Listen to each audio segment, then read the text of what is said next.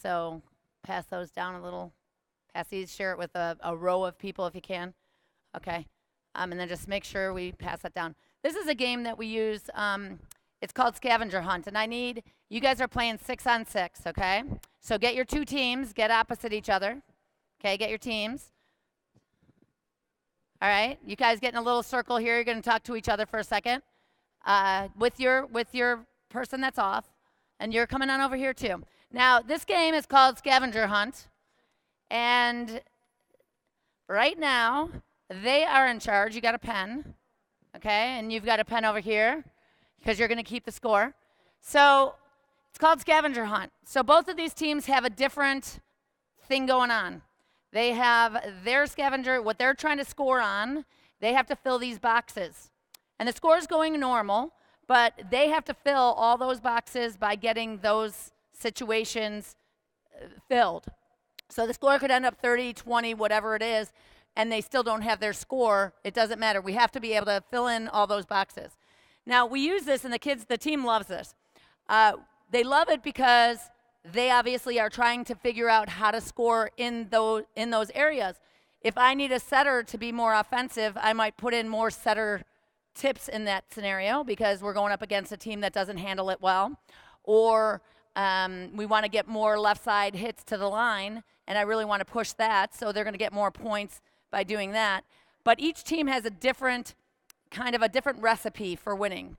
Now, we use this with our scouting quite a bit because if we're playing a certain team that they hit the middle a lot, they hit the line, and their setter's aggressive, we might put that on their side, on their sheet, while this team needs to do what we need to do to score. So it's a little bit different. You can kind of take a little look here, and you guys got the plan?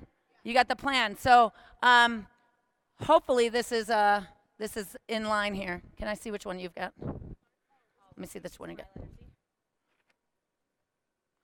Sorry. This one has the 5 middle hitters. Is that your paper? Is that your paper over here? The 5 middle? Okay. And the other one, let me see what you guys started with. And this one starts with an ace. So you guys can keep score, all right? So let's go ahead. We have a person off the court that's going to keep the score for him. Let's go ahead and play. You're playing a normal game, and you're scoring as normal. The person on the side, your scorekeeper, is checking off the boxes. You're in a race. You're trying to accomplish everything that's on this sheet. Yes? So if you have a certain area, we're looking for, example, 1 ace. So no matter what, that box has to be, all the boxes on there have to be fulfilled. All the boxes on your sheet have to be fulfilled. At the end of the game, we'll see who got there first, okay? So you know, and then your person off is kind of reminding you what you have to do, because you might continue to get all these left side kills, but that's not what we need. We need right side kills. So we're kind of going in that order. Go ahead.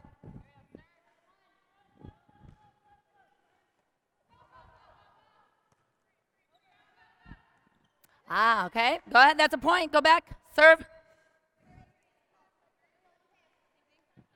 I don't know if we had errors in there. Go, go, go. Oh, regular game. You guys compete. Let's get back there and serve. Regular volleyball.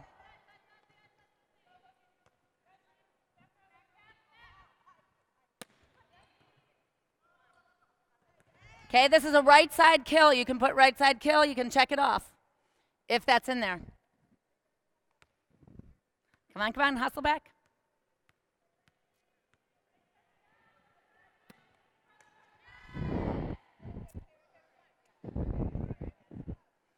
Okay, so this game, as you can tell, it's just a regular match. What I'm going to ask you to do is I'm going to ask you to select one of these things. We'll say we got down to all the boxes being filled. What would you think? Okay, these guys are going to try to get a kill down the line before they get what? Give me something. A setter kill. Okay, so your setter obviously hopefully is in the front row, but could be something else. We're going to say that all the boxes are full. Now, they're trying to play this off.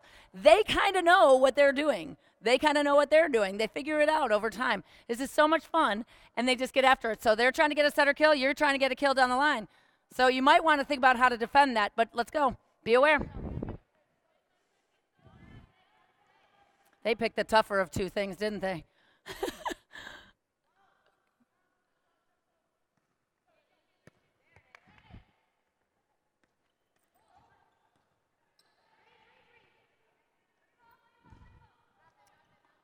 All right, here it is. Next serve. Next serve, go. Next serve, go. Now, can I just ask a question? I have to ask a question. What are you trying to get? Why'd you set your outside? Why are you in the back row? Just going to have to tip that ball over, right? You guys know what they're, now we're trying to stop them from what? What are they trying to do? They're trying to get a line kill. Are we going to stop that? Are we going to dig nails? Right? We're going to get going here. All right.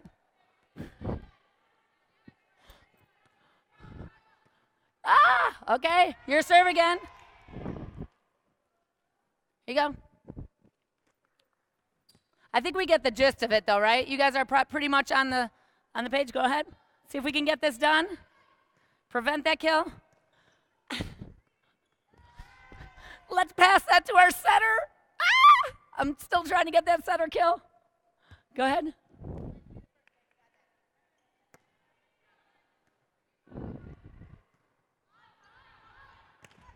Oh, denied. Good job, good job. Still looking for that setter kill over here. Still looking for that left side. Hey, and if you hit that down the line off the block and get score, you get that. Let's go.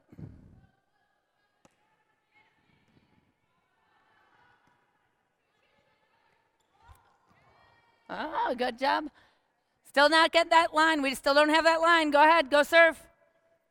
It's your serve. What are we trying to do?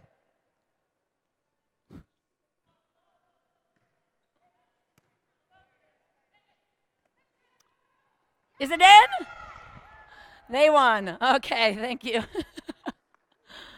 You guys, it is really good when you play a team that has certain strengths and weaknesses, so it's a good way to do it, and the team gets real competitive with each other, but they start to try to sort it out, and the whole team, even the people on the sideline that might not be in, so they might be your bench, they might be whatever, but they're all in getting this thing solved. So want to make sure we can do what the coach needs in a time out of a timeout, right?